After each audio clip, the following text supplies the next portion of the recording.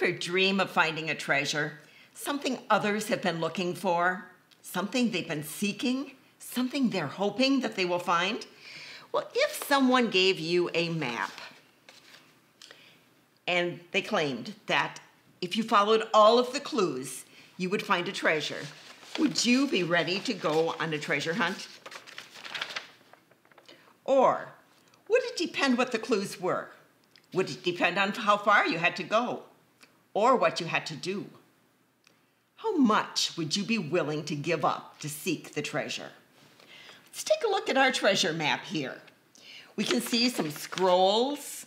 We can see some mountains, some hills, some desert. And way over on the other side, we can see, looks like a building. Oh, with a star. Maybe it's a capital of a country. Then we can see the Star of Bethlehem. And we can see some gifts. Where could this be leading us? And what is the treasure that we are seeking? Our Bible story today is from the Gospel of Matthew, chapter 2. The Old Testament was over. The Romans were in charge of the world. Roads had been built.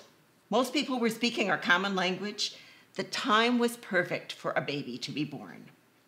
And God sent his son to earth, born of a woman, the beginning of God's plan for redemption. God's angel gave the shepherds the message that the Lord had come. The shepherds went to the manger, and they found the baby. They went seeking the king, and they found him. They worshiped him. They responded to what they had heard and what they had seen, and then they told others. This week, we're going to be looking at the responses of the Magi and King Herod. We're going to be contrasting those two to see what can happen when people hear and discover the good news about Jesus. Now, the Magi were learned men who had traveled a long way to find Jesus. They studied the stars and the signs, and when they saw this special star, the Star of Bethlehem, somehow they knew that something special had happened.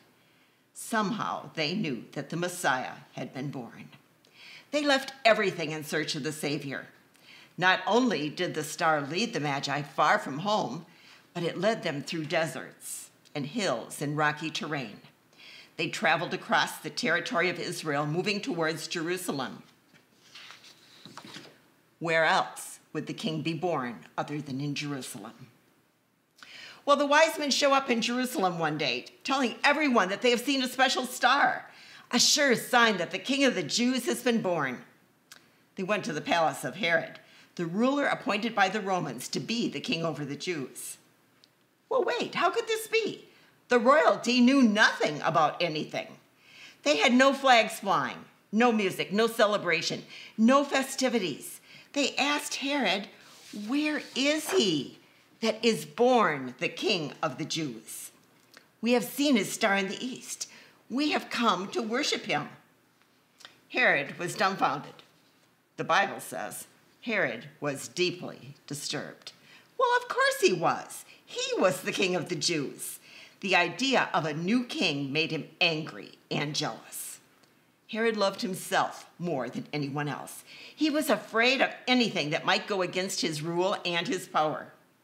Would this new king take over his throne? In despair, he called his own wise men, and he inquired of them, where is this Christ child that was supposed to be born? They searched their sacred writings, and there from the prophet Micah, they read in Bethlehem of Judea.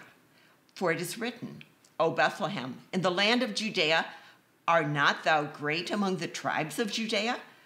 Unto you is born a son, the Savior of the world.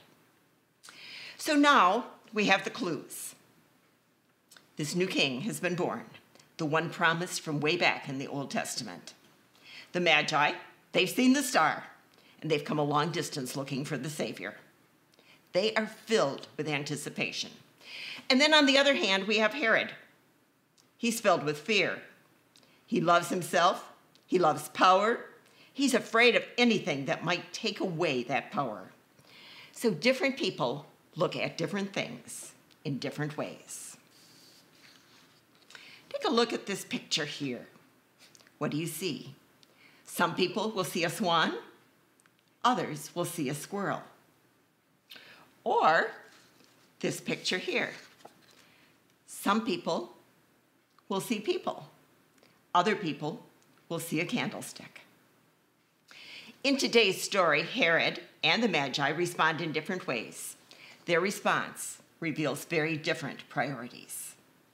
Pretending that he was excited to see this new Messiah, Herod sent the Magi off to Bethlehem to make a careful search for the child. And of course, as soon as they found the child, they were to report back to him so that he could come and worship the new king. They didn't know anything about the evil that was in Herod's heart. So they went. And the star that they had seen when it rose went ahead of them, and they were filled with joy. Arriving in Bethlehem, they found Mary, Joseph, and the child, Jesus.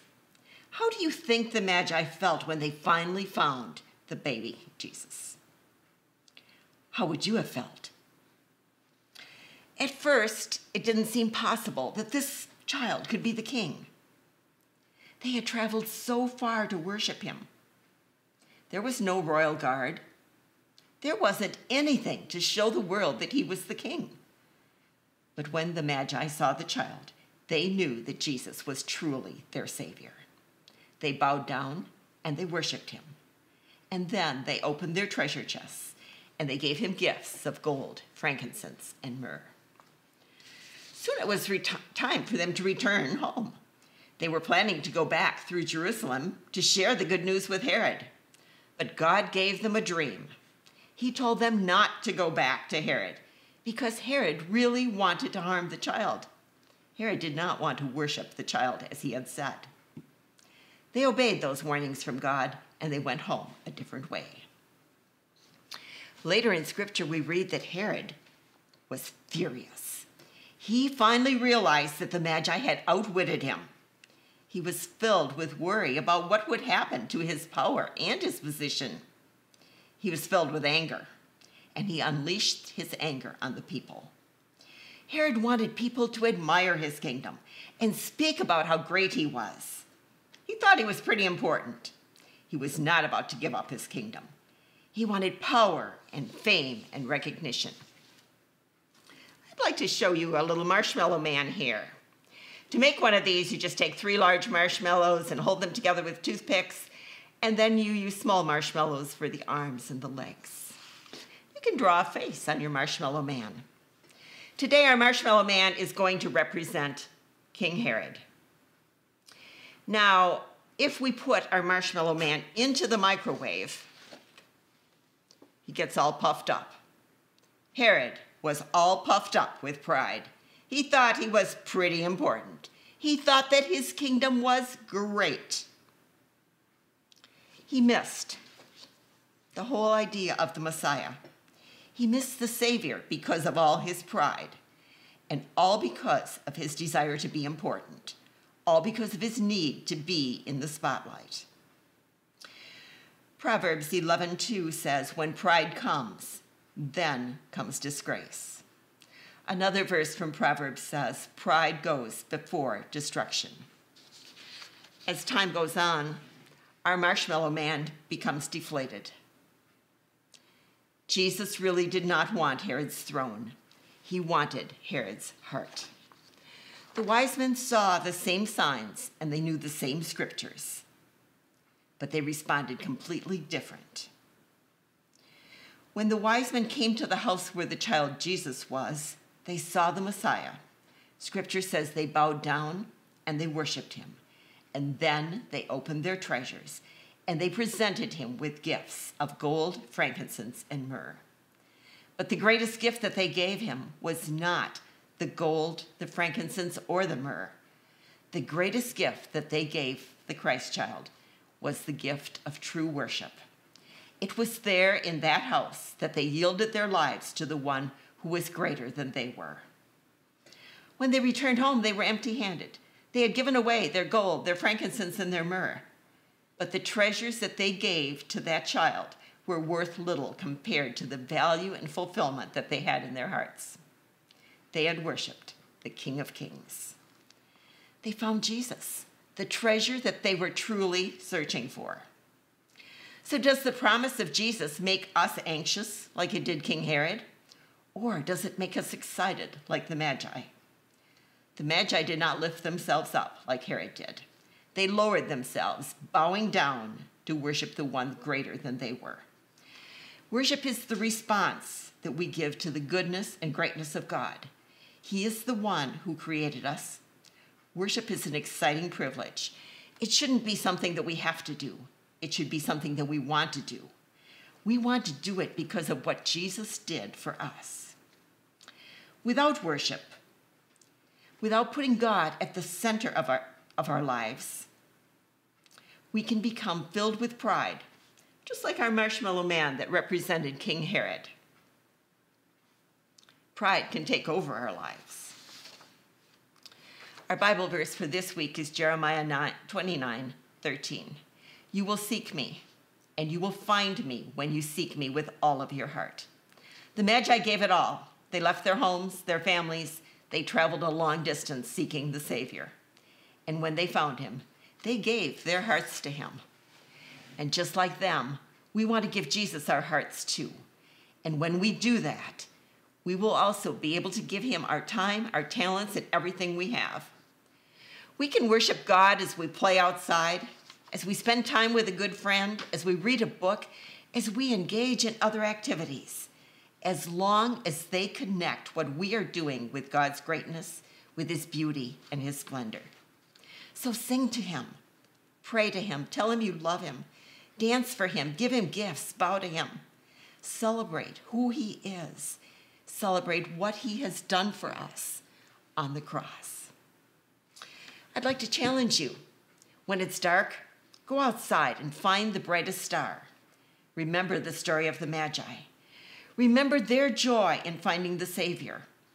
Remember how they worshiped him. Remember how they bowed down. Remember how they gave their hearts to him. And then with your family, talk about the gifts that you might give to Jesus. Then thank Jesus for the gifts that he has given to you. This Christmas story is a wonderful story. A little baby born in Bethlehem, who is the promised, long-awaited Messiah. And our story is from the Gospel of Matthew. And as Matthew continues, we hear more of Jesus' story. We hear of his teachings, his healings, and his miracles. We learn about the Last Supper. We learn about his prayer in the Garden of Gethsemane, his betrayal by Judas, Peter's denial, Jesus' final words on the cross. We learn about his death and his resurrection. We hear Matthew's very clear message. Jesus is the Christ. He is the King of Kings. He is the Lord of Lords. Make Jesus the Lord of your life and give your heart to him.